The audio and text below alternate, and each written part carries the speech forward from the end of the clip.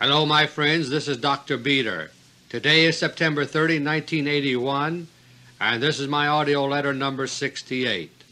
One day last month an awkward-looking machine in deep space listened patiently for radio signals from Earth.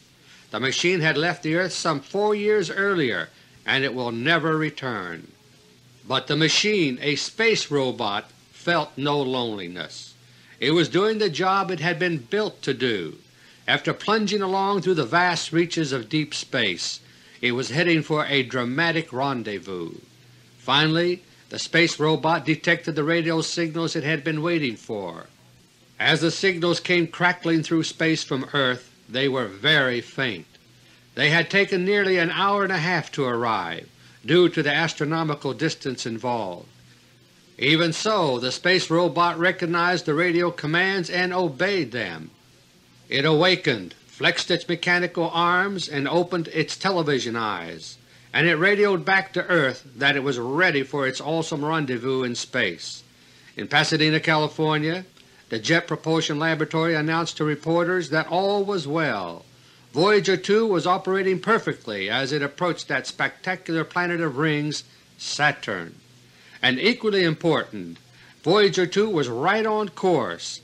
It had been racing through space for 4 years and was nearly 1 billion miles away. That's over 10 times the distance from Earth to the Sun, and yet Voyager 2 was only 3 seconds off schedule after its 4-year journey.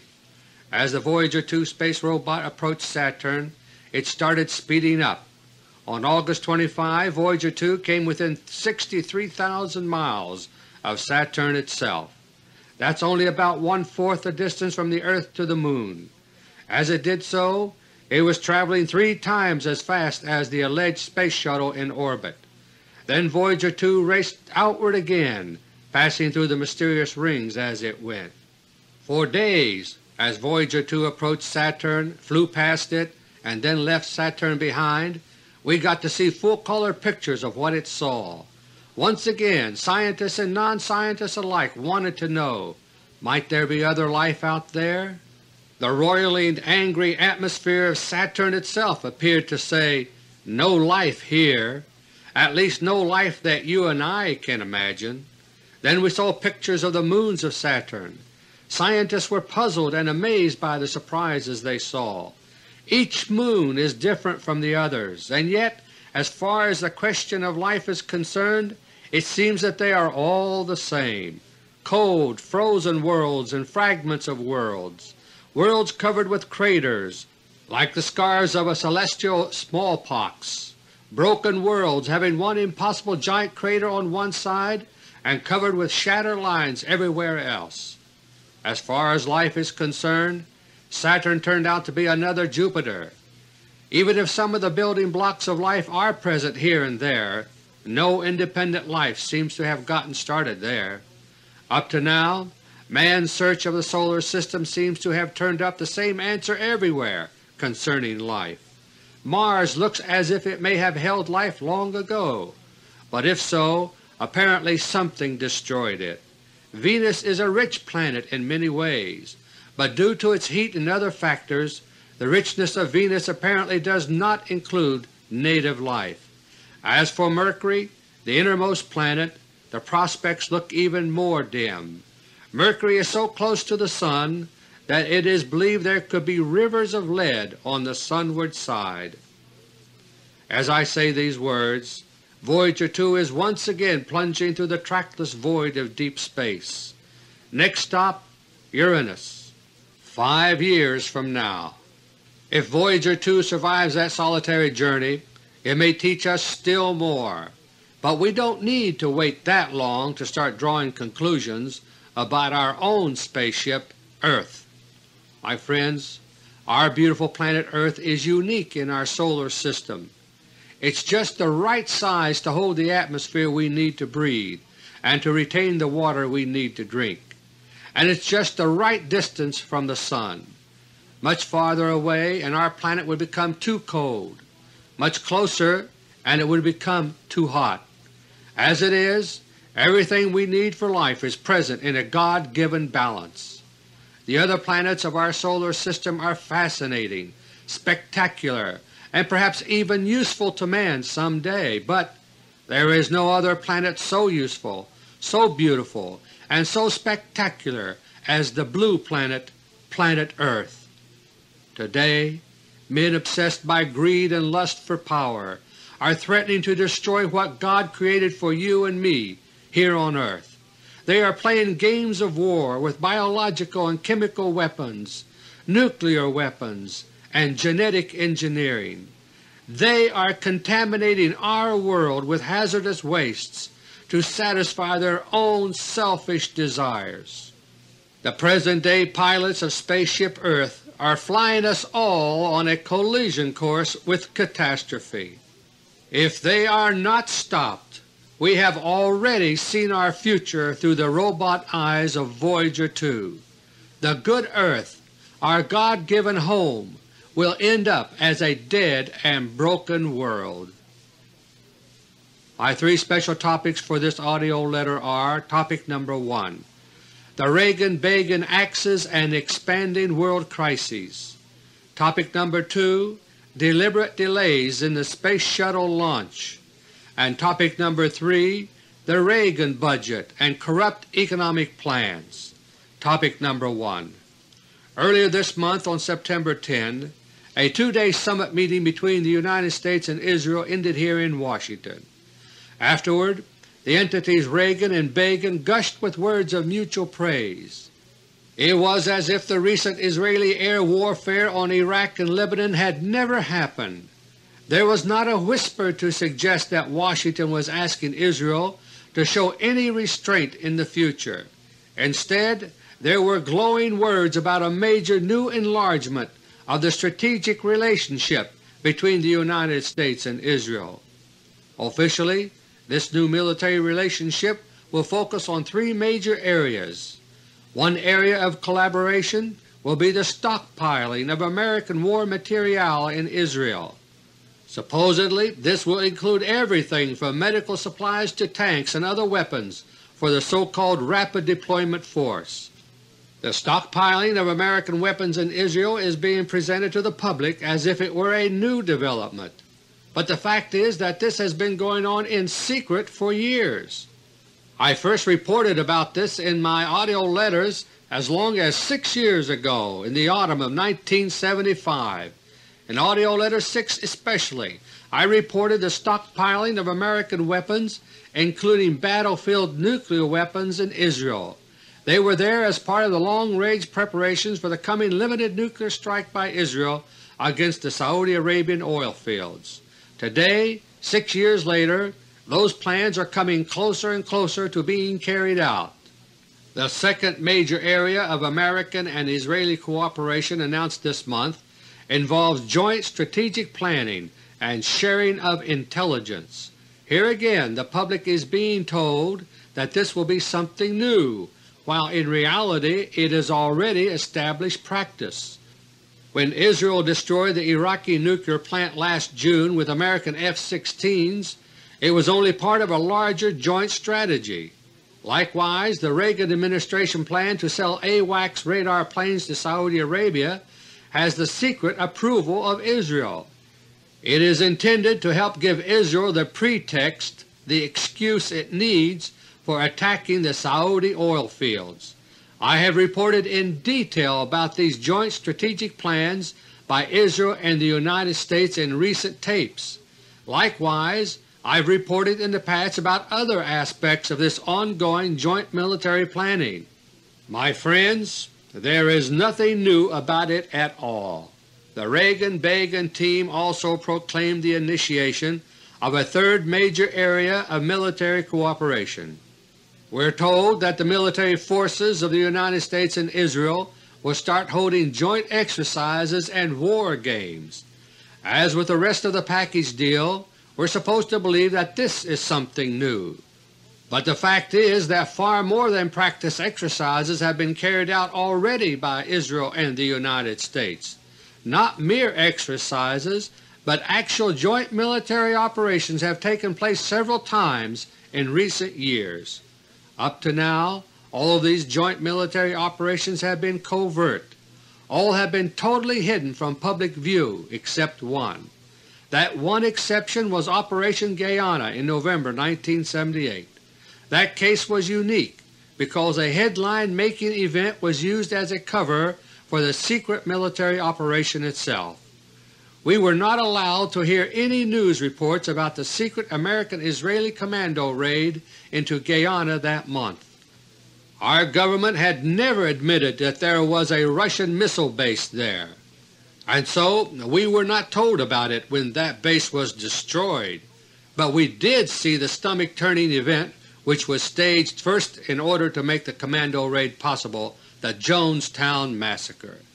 A few days ago, the only American trial in connection with the Guyana tragedy ended in mistrial. Larry Layton, a former member of the Jim Jones cult, had been seized upon as a scapegoat, but Layton was no more than a bit player on the Guyana stage, and his trial ended with a hopelessly deadlocked jury. Meanwhile, the real culprits at Jonestown have gone scot-free, because the real criminals, my friends, are the members of the secret joint military junta of the United States and Israel. In AUDIO LETTER No. 67 last month, I called attention to this joint military junta and its growing power, and now the outcome of the Reagan-Begin meeting this month has given public confirmation of this junta's existence. The broad strategic relationship between the United States and Israel is not new as claimed. What is new is that the joint Bolshevik Zionist junta is increasingly going public.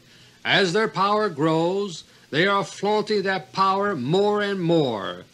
It is just one more symptom of the Bolshevik Zionist mentality I discussed last month. Once they acquire power, these people always go too far. The Reagan-Begin Axis is at the very center of an expanding whirlpool of world crises. World trouble spots are continuing to multiply. The Bolshevik strategy to prepare the world for war, which I revealed last spring in AUDIO LETTER No. 63, is having its effect. Slowly but surely the whole world is being sucked up into the swirling vortex of tension and conflict. And at the very center, the Reagan-Begin Axis is stirring the pot faster and faster. The growing storm of world conflict right now is centered in the Middle East. In the eye of the storm sits Israel. Moving outward from Israel in any direction there is growing turmoil. First, look to the north at Lebanon. After Begin left Washington this month, the Israelis wasted no time in once again heating up their running battle with the PLO. On September 17, a scant week after the Reagan-Begin meeting, there were two large bomb explosions in northern and southern Lebanon. As usual, PLO guerrillas were supposed to be the targets, but also, as usual, those who were actually killed by the Israeli blasts were mostly civilians, including many women and children. Those two bombings killed over 40 people and injured over 100. Their intended purpose was to provoke retaliatory raids against Israel by the PLO so that the Israeli government can shout about their enemy being the PLO menace.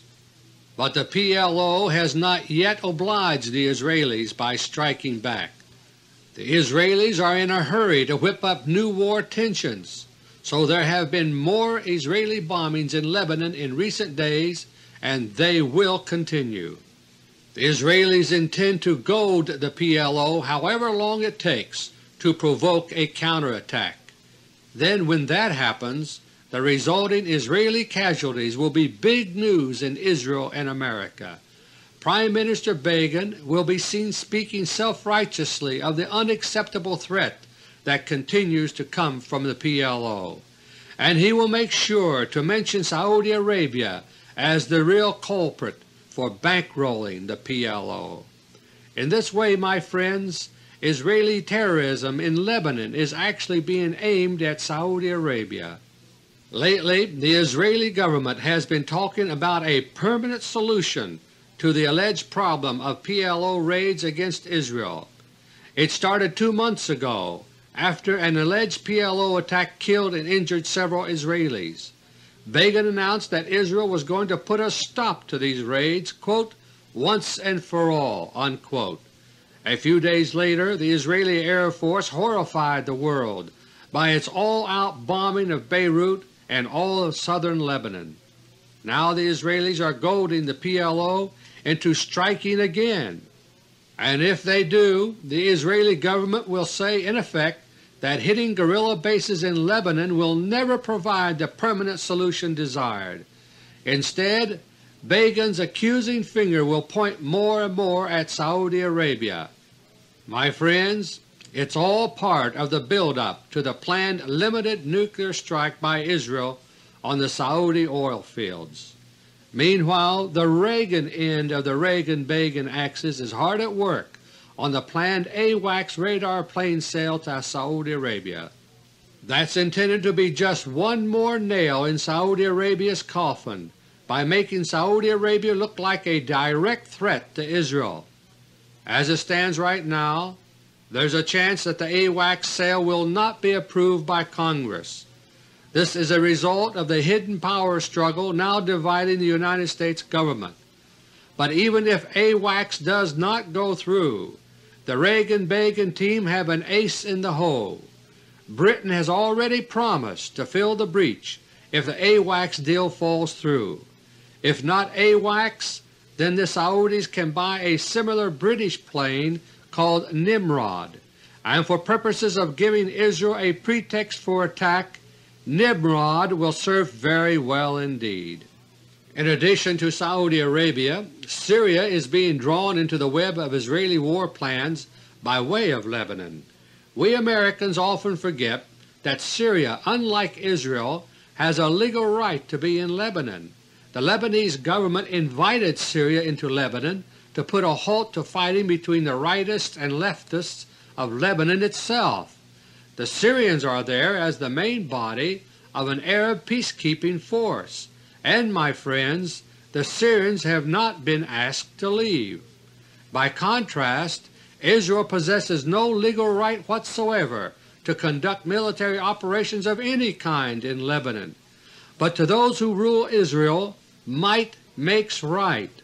Lebanon is weak and Israel is strong, so the Israelis consider it their right to attack real or imagined enemies at will in Lebanon. Late last April, Israeli jets shot down 2 Syrian helicopters. The Syrians, who I repeat are in Lebanon legally, responded by bringing anti-aircraft missiles into that area of Lebanon. The Israelis, who had no right to be there in the first place, immediately cried foul. A crisis erupted over the Syrian SAM missiles. For over 3 months now, the crisis over the Syrian missiles has been dormant.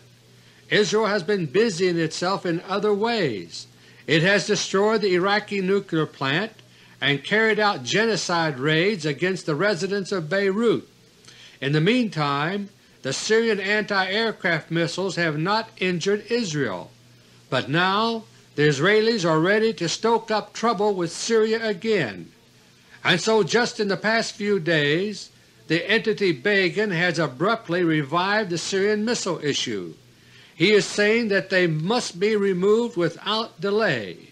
Otherwise, says Begin, Israel will not be responsible for the consequences. Can you imagine? If Syria can somehow be drawn into the vortex of Middle East war tensions, it will help bring Nuclear War I one step closer. Syria is a client state of Russia, with the closest ties to Russia of any Arab state. The Syrian SAM missiles in Lebanon are Russian-made. Should the Begin government engineer a military confrontation with Syria, Russia could not ignore it. And then there is Egypt. The entity known as President Sadat is being programmed now to self-destruct. In recent weeks he has suddenly shed the modern image which had been cultivated for Western eyes. Instead, now there is Sadat's crackdown on all opposition. It is his crackdown on religious opposition that has made most of the headlines, but there is more involved too. For example, special security police are now being planted on the university campuses of Egypt to squash any student protests against Sadat. For the moment, these tactics may appear to make Sadat's grip on his country more secure, but the longer-term effect will be the opposite. Like the late Shah of Iran, the entity Sadat will be undone by all these repressive tactics. It is only a matter of time before assassination politics puts an end to the Sadat era in Egypt. The end of Sadat, or the entity known as Sadat, will also spell the end of the Camp David Peace Accords, so-called. Other Arab leaders, including influential leaders in Egypt itself, are against the Camp David approach. The events now taking place in Egypt are setting the stage for collapse of the so-called Egyptian-Israeli Peace Treaty. As I detailed long ago in AUDIO LETTER No. 44, that was always the intention of those in the United States and Israel who brought about the treaty. As a former CIA operative revealed to me in this connection, quote, "To have a war, you first have to have a peace treaty. Then break the treaty and presto, war." Unquote. Already the contrived era of good feeling between Israel and Egypt is beginning to suffer. Earlier this month, on September 12, Egypt canceled a scheduled visit to Egypt by Israeli military officers. The reason? Israel's defense minister had said in public that Sadat will not be around long. Under the terms of the Egyptian-Israeli Treaty, Israel is scheduled to complete its withdrawal from the Sinai next April 1982. In the process, 2 large Israeli air bases in the Sinai will also pass into Egyptian hands. That is, if the treaty provisions are carried out. The demise of Sadat, or even a weakening of the present Egyptian government, may provide Israel with sufficient pretext not to withdraw. At the same time, plans are also being laid again to trigger a major incident in the Sinai. This was part of the plan I first made public 6 years ago, and it's once again part of the plan now. Lebanon, Syria, Iraq, Saudi Arabia, Egypt, all of these nearby Arab neighbors of Israel are in the front lines of the Reagan-Begin war maneuvering, but the whirlpool expands outward from there. When Israeli battlefield atomic weapons cap off Saudi Arabia's oil fields, it will send shock waves through the industrialized world. It will cripple the industrial heart of Europe. It will provide the excuse for gas rationing here in the United States as our country secretly shifts onto a war footing. And it will increase the strategic importance of oil-rich Iran just across the Persian Gulf. Under the so-called Khomeini regime, Iran is producing far less oil than its capacity. With Saudi Arabia gone, substandard production from Iran will seem intolerable to the world. On top of that, the Reagan administration will remind us of Iran's geographic location. Nestled along the strategic underbelly of Russia, we will be told that Iran is in danger. But to the Bolshevik military junta in America, Iran's real attraction is offensive in nature. Because of its location, Iran is an ideal base from which to attack Russia. It's no accident, my friends, that Iran is now heading down the road to civil war. For the past several months, top members of the Muslim ruling circles in Iran have been the targets of assassination, including several major bombing incidents. The process now underway in Iran is the one I warned about 2 years ago in AUDIO LETTER No. 52. In that report I detailed how the Khomeini government came to power in the first place. It was helped along by forces of which it was not even aware, Bolshevik forces. In AUDIO LETTER No. 52 I stated that, quote, "They plan to martyr the entire Khomeini government as they set off thermonuclear war." Unquote. And that's what's going on now, my friends. The first to be martyred was the real Ayatollah Khomeini himself in February 1980. I reported his death and replacement by a double in AUDIO LETTER No. 54.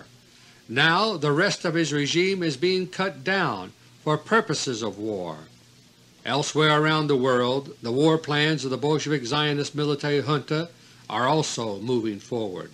On the surface, many of these other world tensions have no apparent connection with the ferment in the Middle East and Persian Gulf, but behind closed doors there are connections. What links them all together is the master plan, which is to bring nuclear war out of a world in crisis. A prominent example of this is Poland. A few weeks ago, the so-called Solidarity Labor Union celebrated its first anniversary in Poland. Last year I reported that Solidarity had been created by the Bolsheviks for the purpose of bringing on war. As I explained then, Solidarity's true purpose is not to serve the workers of Poland, but to use them. The whole purpose of Solidarity is to create as much trouble as possible for Russia, including, if possible, revolution. During the year that has passed, Solidarity has behaved exactly as I told you it would act. Solidarity never rests for a moment to consolidate its gains. Instead, the moment one set of demands are satisfied by the Polish government, new and even greater demands are put forth by Solidarity. The workers who form the backbone of Solidarity's power have not been given a moment to taste the fruits of success. Instead, there have only been strikes, protests, more strikes, strife and turmoil. As a result, the vulnerable economy of Poland has been thrown into a tailspin, and now, having helped to create Poland's worsening economic problems, Solidarity's leaders are demanding greater power to control the economy. To see how extreme Solidarity has been in its behavior over the past year, just compare it with the labor unions in the West. We are used to unions that bargain, make contracts, and then abide by them for some agreed period. No union in America, for example, would even dream of demanding a new contract with greater demands every few weeks. But that, my friends, is exactly what Solidarity has been doing in Poland. In recent AUDIO LETTER reports, I've mentioned that the Bolsheviks and Zionists are shooting for war to break out around mid-1982. Events in the Middle East are being pushed along on that timetable, and so are those in Poland. By next summer at the latest, the Bolsheviks are convinced that Russia will have to act against Solidarity. The resulting bloodshed will be just one more spark to help ignite Nuclear War I. All around the world, the Bolshevik cauldron of crises is bubbling hotter and hotter. United States rhetoric against Castro's Cuba is heating up once again. El Salvador is simmering with new turmoil. And half a world away, tensions are growing between Pakistan and India. The Reagan administration is promising F-16s to Pakistan. In lightning response, Russia has already delivered super-fast MiG-25s to India. And one day, my friends, India will stun the world by inviting Russian soldiers into India. The objective of the Reagan-Begin Axis is to stir up the whole world for war, and, my friends, they are succeeding. Topic number 2. According to the schedule announced by NASA several months ago, today was supposed to be the launch day for America's second Space Shuttle flight. But once again, the Space Shuttle has suddenly started encountering new delays. The first delay was announced several weeks ago when the shuttle was rolled out to the launch pad at Cape Canaveral, Florida. The rollout took place on August 31, 5 days behind schedule. NASA spokesman said that the launch date was being moved back from September 30 to October 9. No big deal, they said, just a few minor bugs to be worked out. For the next few weeks, occasional news reports from the Kennedy Space Center continued to assure us that all was well with the shuttle. Then came September 22nd, and suddenly everything changed. we were told that just past midnight the previous night an accident had occurred on the launch pad. Supposedly the mishap took place while the control rockets in the nose of the Space Shuttle were being fueled up. NASA spokesman said that nitrogen tetroxide oxidizer was spilled on the outside of the shuttle, affecting several hundred of the critical thermal tiles. Those life and death tiles, my friends, are stuck to the shuttle with glue, and it was said that 60 or 70 of them fell off after the leak took place. In addition, perhaps 250 more tiles would have to be removed to check them for damage. Suddenly the October 9 launch date went out the window. As of now, NASA says that the launch will probably take place in late October or early November. But my friends, don't hold your breath waiting for that.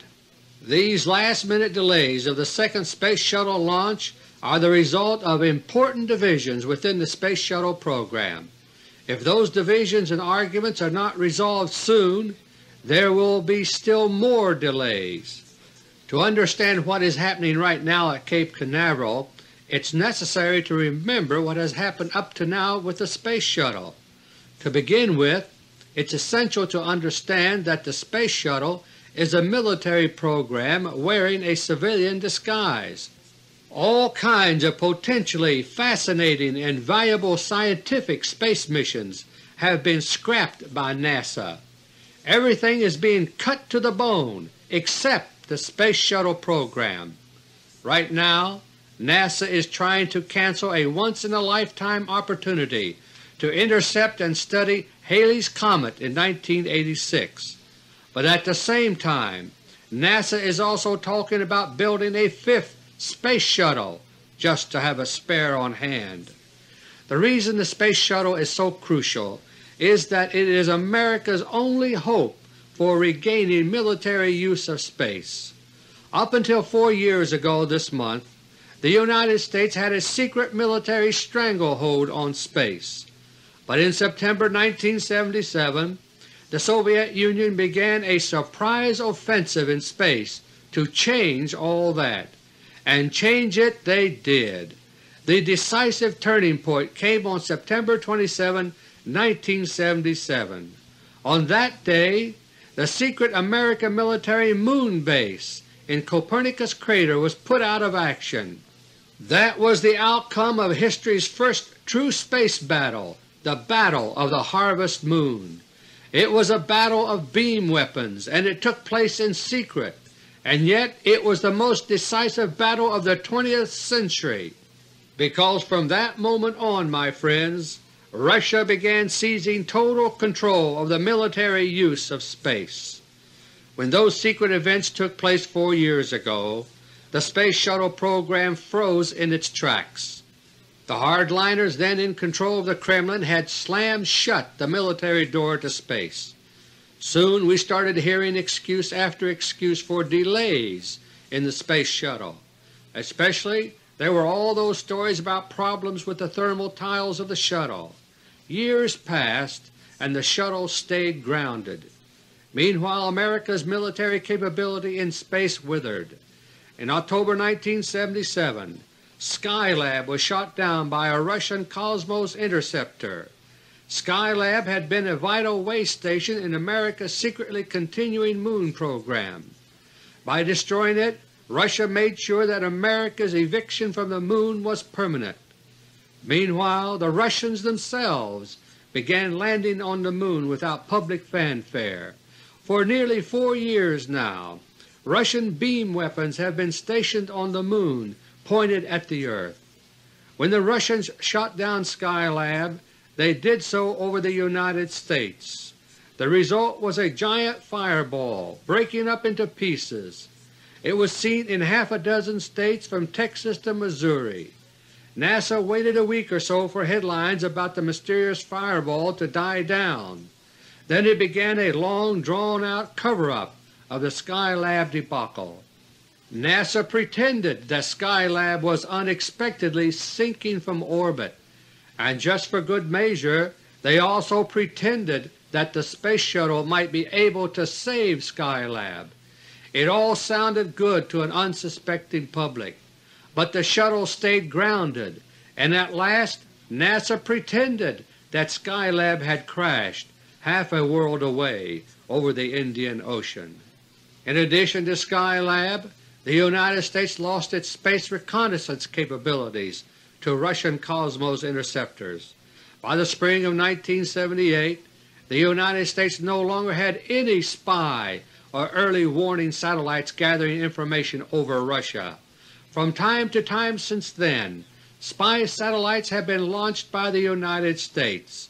Some of these have succeeded in gathering intelligence briefly over other areas of the world, but as soon as they pass over the Soviet Union, they are always destroyed. As a result, the United States no longer has up-to-date reconnaissance data on the Soviet Union. Without reconnaissance data, my friends, all the weapons in the world are next to useless.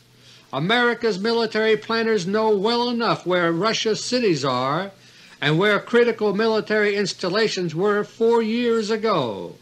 But without fresh reconnaissance, they have no way of knowing about new targets which might now be more important. On top of that, Russia is now deploying anti-missile defenses based on beam weapons. Without fresh reconnaissance data, there would be little hope of getting American missiles through those defenses. And so over the past 4 years, reconnaissance has become the #1 strategic problem of the United States. There are plenty of other problems too, because we have nothing equivalent to Russia's space triad of weapons.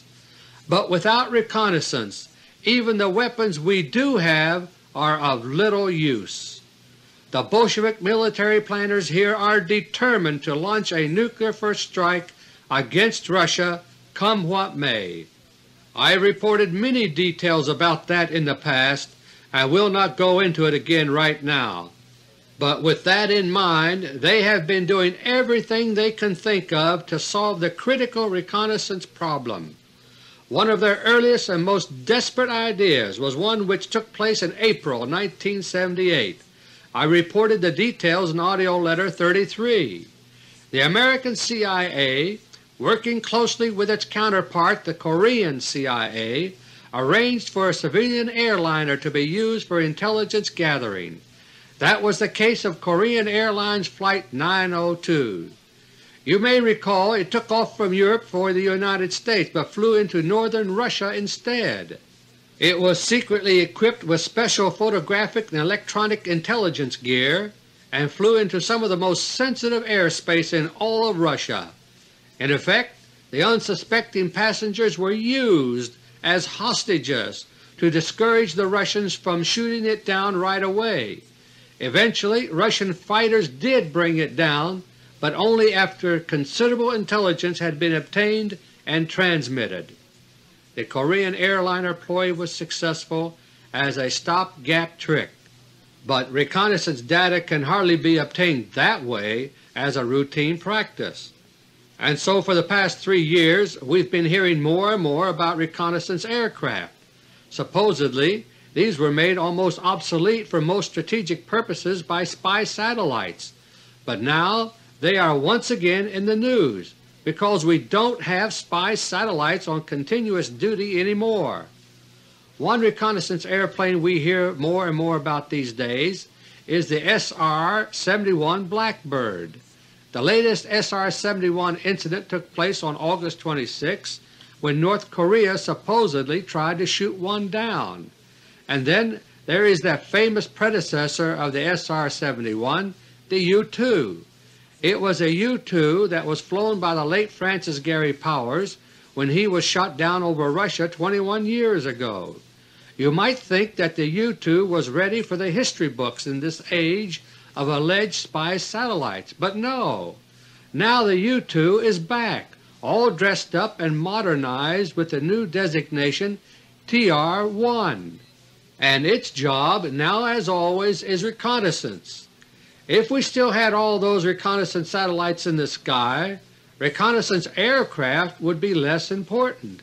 Naturally the Bolsheviks here try not to let you suspect the truth about our missing satellites, but every now and then there are hints about the truth in the news.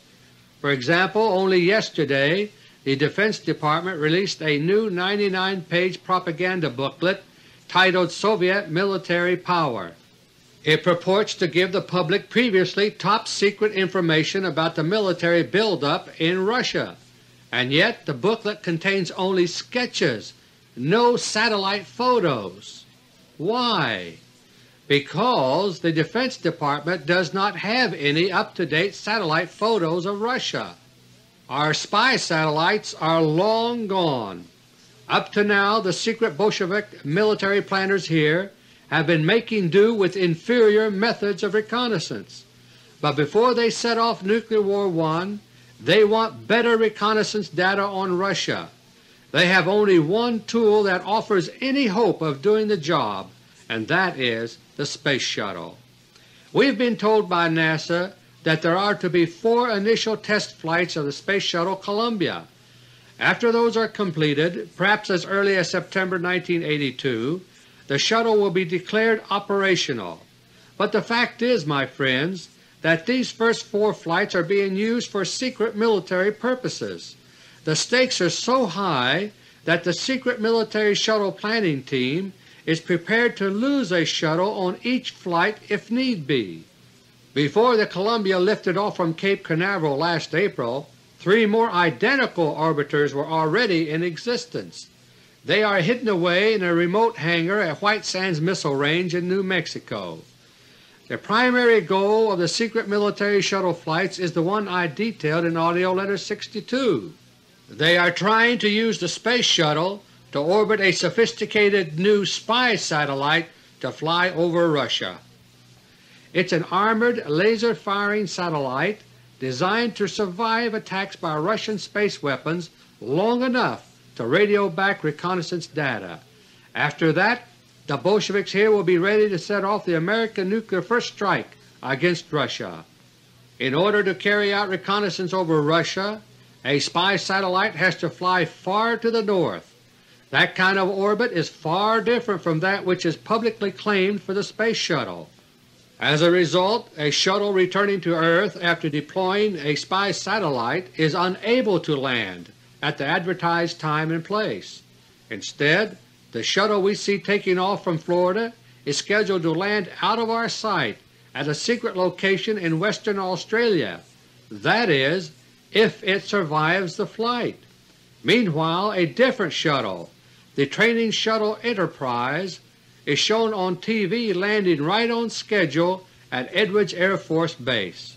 When the Columbia blasted off from Florida last April, it was attacked and destroyed by Russian space weapons, as I detailed in AUDIO LETTER 64. But the Training Shuttle Enterprise, relabeled Columbia, thrilled the public by racing in from the sea and landing in California. The covered exit vehicle was wheeled up, and it was made to appear that astronauts Young and Crippen walked out. The public perception was maintained that the mission had been a success, but it was actually a catastrophe even worse than the Bolsheviks here had thought possible. The military shuttle planners were thrown into disarray over what to do next. In AUDIO LETTER 65 3 months ago, I described their disagreements and what they finally decided to do. After delaying for a week or so, they sent the Training Shuttle Enterprise to Florida in order to buy some time. It is the Enterprise, a training shuttle not intended for orbital flight, that is now on the pad at the Kennedy Space Center. When the secret military shuttle team sent the Enterprise to Florida, they were planning to use it in an intentionally aborted launch. That is, their plan has been to launch the Enterprise, then let one of its engines shut down early. That would lead to a return of the Enterprise to Cape Canaveral only minutes after its takeoff. By staging this show, the shuttle planners were expecting to keep the program alive in the public eye. Meanwhile, they would use the time to make modifications to the next shuttle mission plan to give it a better chance of success. As it stands now, the Shuttle Enterprise is still programmed for an artificial abort shortly after takeoff. But the arguments among the shuttle planners which I reported last June have multiplied during the summer. Several members of the group are getting very cold feet over the deliberate abort plan. They are saying, suppose something we don't plan causes real damage to the Enterprise. Suppose Ivan decides to blow it out of the sky even though it is still in camera range. We have to have the Enterprise for the public return segment after each mission. What if we lose it? Other shuttle planners are expressing a completely different worry. This second group is not worried about the Russians shooting down the Enterprise because it will pose no threat to Russia. What they are worried about is the public relations impact of an aborted takeoff. It has even been suggested that a full orbital launch of the Enterprise ought to be considered. The Enterprise could not do anything once it got into orbit because the cargo bay is occupied by special fuel tanks, but the viewing public would never know that, thanks to the simulation films which could be broadcast. And as for re-entry, the Enterprise is covered with the same system of thermal tiles as the standard shuttles. The first group say that that plan is not good because those tiles still have never been proven in full-fledged re-entry from orbit. The Columbia was supposed to do that last April, but it never got that far. The Enterprise might get past the Russians only to disintegrate on re-entry, and that, say the worriers, would be impossible to hide.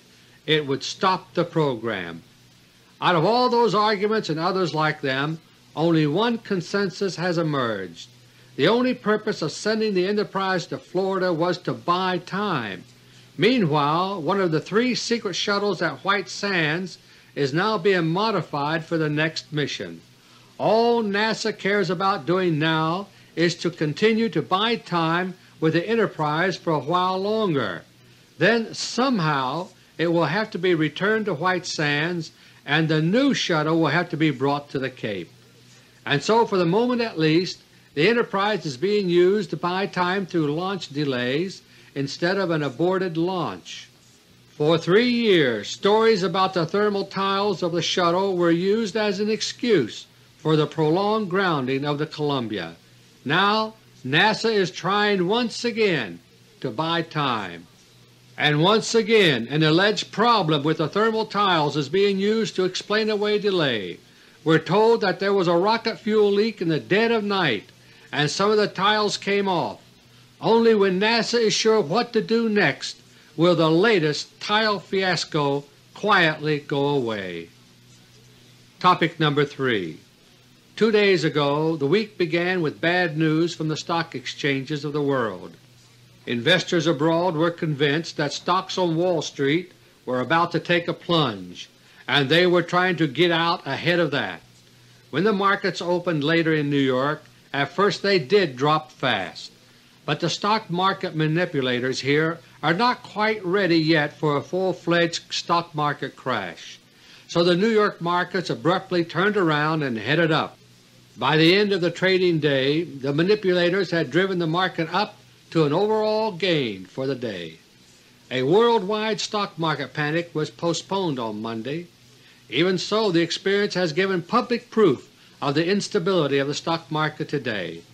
2 years ago in AUDIO LETTER No. 51 I gave a detailed warning of the parallels between the stock market today and that of 1929. The stock market has been crashing downward in slow motion in terms of real value for years now, and soon the stock market roller coaster will jump the tracks and down it will go.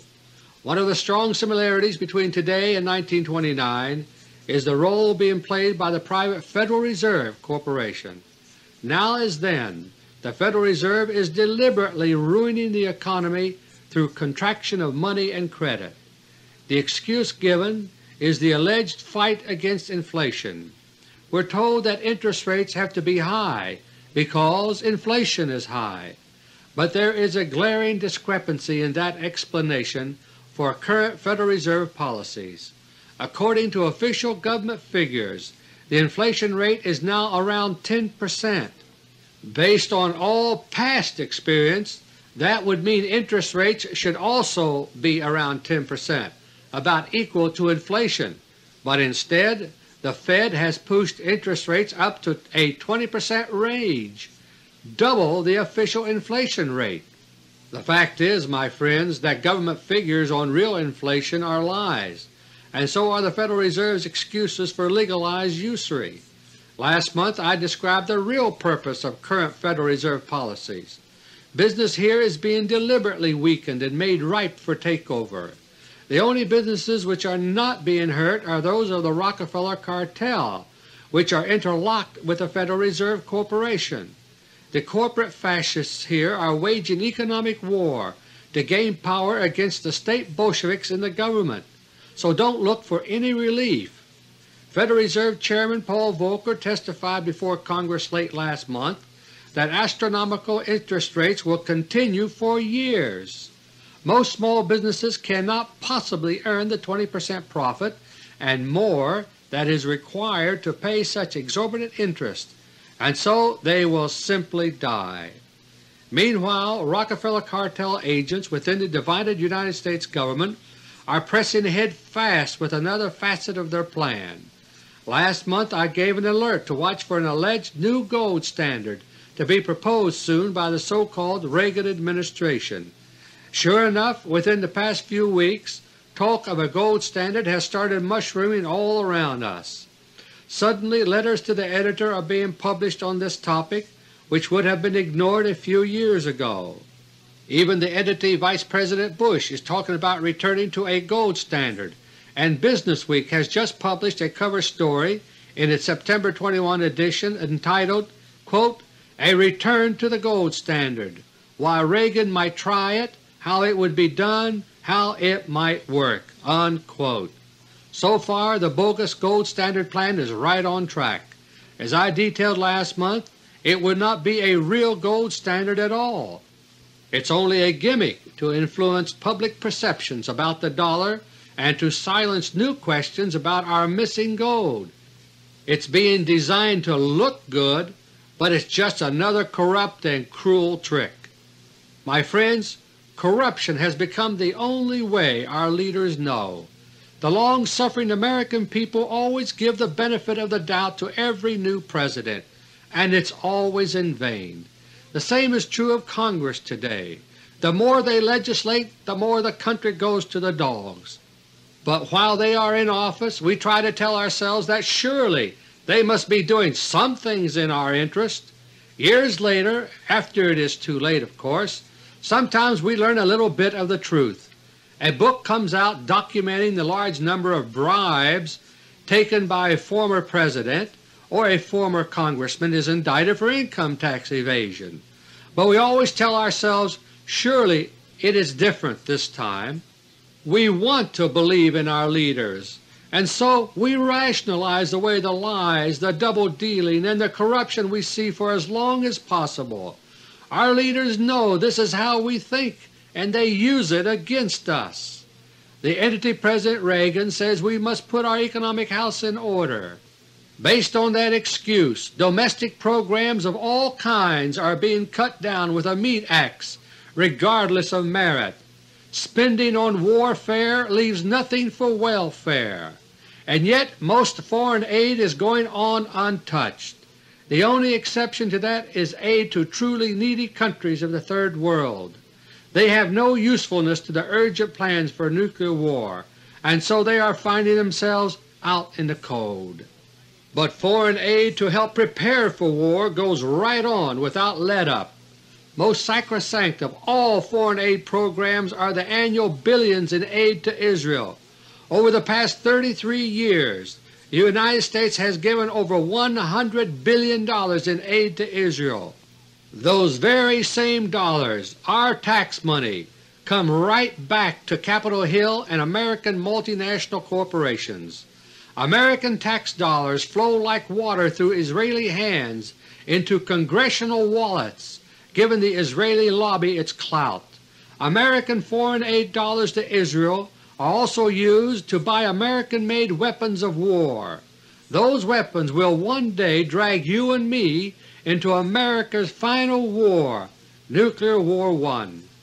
If our leaders were serious about straightening out our economy, there are many things they could do.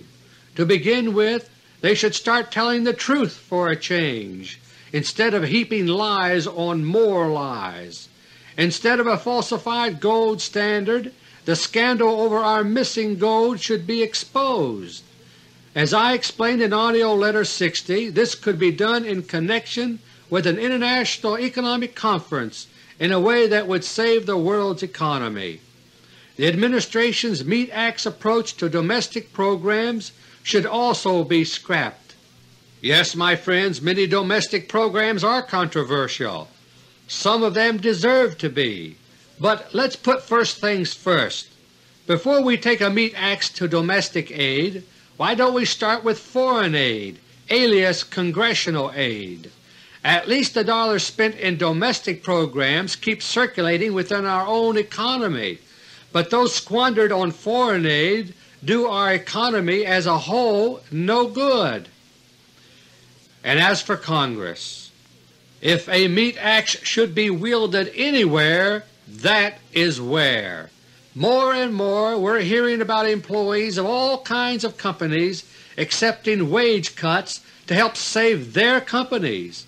Meanwhile, our spendthrift Congress has just voted itself the right to line its pockets even more than in the past. I say chop all Federal salaries in half, starting with Congress. We cannot afford to let them fiddle any more while our economy burns. It's time, my friends, to hold their feet to the fire. Now it's time for my last-minute summary. In this AUDIO letter I've tried to sound a warning that time is growing short, economically, politically, and militarily. Men of ill will and corrupt minds are piloting our world on a collision course with disaster. As Americans await the next Space Shuttle launch, a greater countdown is underway for Spaceship Earth. One day in January 1986, the Voyager 2 spacecraft is scheduled to be approaching the giant mystery planet Uranus. Voyager will be preparing to send a bonanza of pictures and scientific data to Earth. But by then, will anyone be listening to Voyager here on Earth? The answer can be yes, my friends, if the truth of our Lord Jesus Christ becomes the guiding light for our troubled world. We must learn to build instead of destroy. We must learn peace instead of war, through universal neutrality and noble competition instead of conquest and intrigue. If we do not learn these things, there may be only silence on Earth by that winter of 1986. 9 years after its launch from the blue pearl of planet Earth, Voyager 2 could be radioing signals to a deaf, gray tomb of a world. That will leave Voyager itself carrying the final sounds of Earth on a platinum record as it drifts alone forever outward to the stars. Until next month, God willing, this is Dr. Beter. Thank you, and may God bless each and every one of you.